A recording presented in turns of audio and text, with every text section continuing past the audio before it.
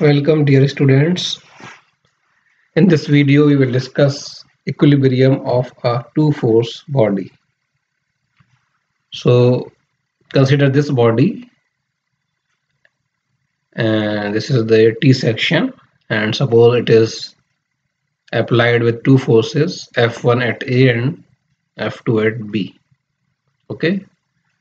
Now for static equilibrium the sum of moments about A must be 0, because we know that for equilibrium the sum of moments about any point plus the forces resultant force should be 0. So the sum of moments about A must be 0, or we can do for B also. The sum of moments about B should also be 0. Now the moments of F2 must be 0. Now because F1 is acting at A, so its moment will be 0. Now for the moment of F2 about A to be equal to 0, it follows that F2 must pass through A. Because suppose if F2 is not passing through A, suppose like F2 is this, then there will be a component which will bring some moment. So for the moment of F2 to be equal to 0 about A, F2 must pass through A. Okay. Similarly, the line of action of F1 must pass through B. So similarly we can do for this, for the sum of moments about B to be 0. Now considering these conditions, we can see that the sum of forces in any direction must be 0 leads to the conclusion that F1 and F2 must have equal magnitude but opposite sense. Okay. So if we want that two force body should be in equilibrium, then the applied forces should be equal in magnitude but opposite in sense, and their line of action should also be the same. So this we can conclude.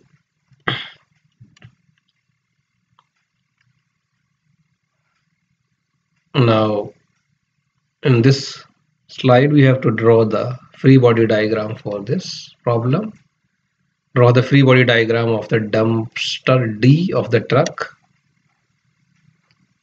which has a weight of 5,000 pound and a center of gravity at G. So this dumpster, it has a weight of 5,000 pound, and this is the center of gravity, and it is supported by a pin at A and a pin connected hydraulic diameter at BC. So there are two connections. This is the pin and this is pin connected hydraulic cylinder. Okay. So this is the free body diagram. So as we know, the weight, all weights acts vertically downward. So the weight force is shown here. Okay, and this angle will be 20 degree. Now this is the pin connection. So we will be having the reaction force with unknown direction. So we will be having two reactions, AX and AY. And at point B, we will be having this type of reaction with known direction.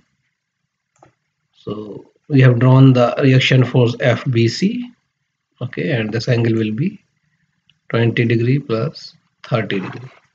So this is the free body diagram of this problem. So similarly we can draw free body diagram for any problem. Now let us solve one problem. This is a brake of the airplane. As an airplane's brake are applied, the nose wheel exerts two forces on the end of the landing gear. Okay, so when we are applying the brake, this will appear exerting the forces.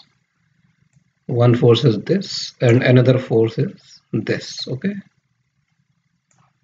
on the landing gear Determine the vertical and horizontal components of the reaction at the pin C. So here we have to determine the reaction and the force in strut AB, and we have to determine the force acting on this strut. Okay, so this is the free body diagram of this problem. So this is the reaction force. This is the applied force, 6 Newton and 2 Newton. So these are given in the problem.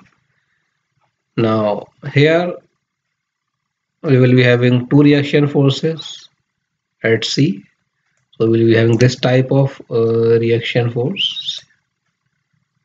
So we can draw the two components Cy and Cx, and here we will be having one force in this direction. Okay, so we have drawn this FAB.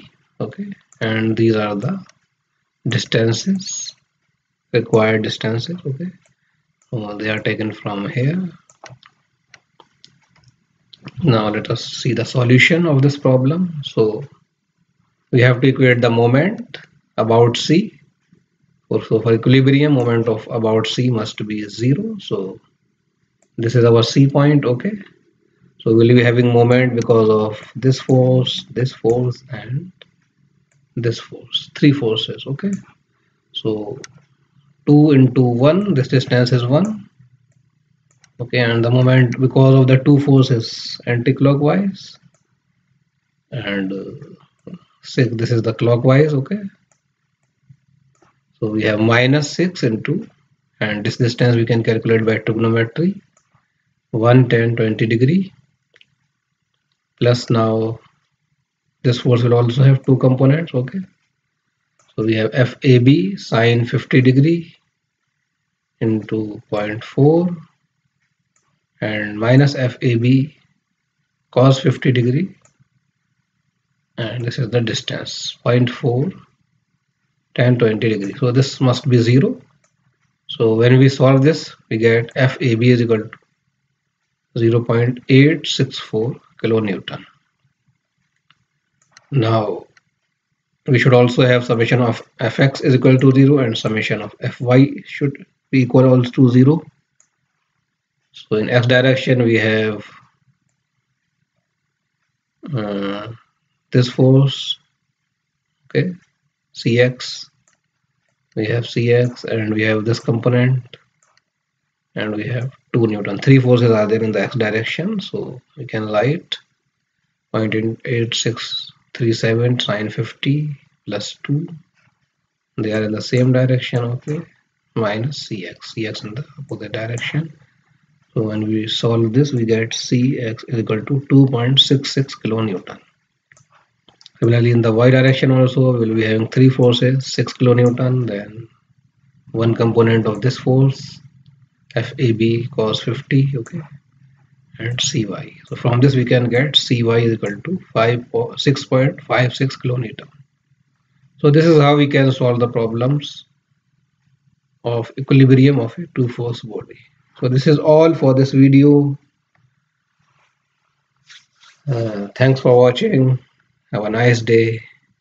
Thanks.